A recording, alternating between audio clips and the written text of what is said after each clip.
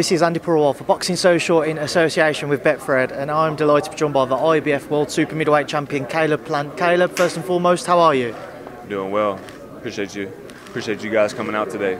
Caleb, we appreciate you giving up some time, obviously so close to the fight as well. The first question, bit of a boring one, but how has camp gone so far? How are you feeling ahead of November 6th? Camp's been going good. Everything's been on point.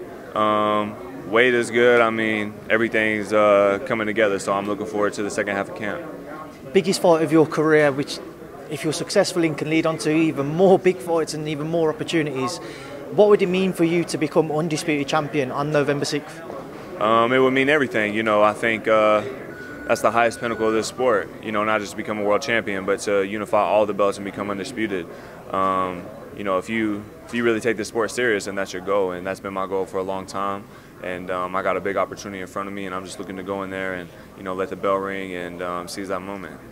People see Canelo as the pound-for-pound star in boxing, and they see him as the favourite heading into this fight. But do you think people are overlooking you? And one thing as well with Canelo, who says you're not on his level. Do you feel disrespected when he says that? I mean, those are just words. He can say whatever he wants, you know. But come November 6th, he's gonna find out. He's gonna find out for himself. We've seen, you know, usually in the build-up to a fight, you're very calm, you're very calculated, and just relaxed about the build-up and going into something. This time round, obviously, we saw the face-off and what happened there.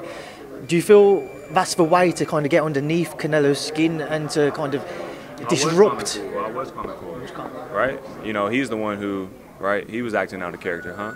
Not me. So, but you know, if you put your hands on me, then that's a green light. So, you know, I responded, but he's the one who reacted, and he lost his cool. I'm not sure why. Like I said before, I think he's got someone in front of him who knows that they're not just here to pick up a check or hand over the belt, and he don't like that. So, you know, I think he lost his cool, and then he got up there. He tried to get a speech off. He couldn't even talk. He couldn't even get his words out.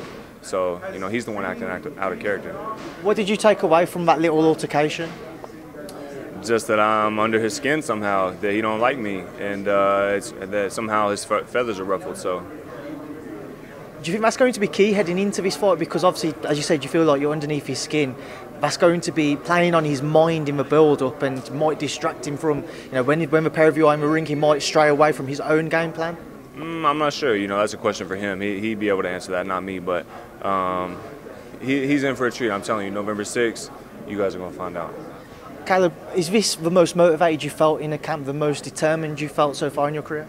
I mean, it's up there, but I felt motivated and determined for all my fights. You know, you don't become a world champion by getting a belt and then acting like a world champion. You got to carry yourself, you know, walk, talk, train like a champion before you get a belt. That's how you become world champion. So I'm motivated and dedicated, and I have been to my craft since I started. But this is a big moment, and I'm just excited to get in there and let that bell ring. I know you'd have seen all of his fights at 168, but for yourself, having watched them as well, how do you feel will be the best way to try and approach this fight for yourself to be successful? The key to being successful is just being myself. I got all the tools and all the skills necessary to get my hand raised in that fight. And if I go in there and be anybody but myself, then, you know, who knows. But if I go in there and I'll be myself and be Caleb Plant, you know, there's nobody at 168 pounds who can beat me. Just a couple more from me, because I know there's people waiting to speak to you. Firstly, obviously, we've got the Wilder Fury trilogy on Saturday night. Caleb, what's your take on that fight?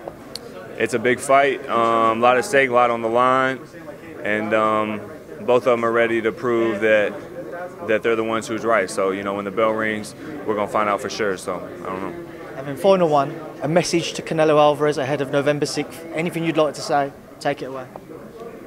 You're going to find out for sure. Like I said, I told you when we were staring off at each other that you're going to find out here real soon, and November 6th, you're going to really find out. Caleb, thank you. Good luck with the rest of your preparations. Appreciate it. Thank you, Caleb.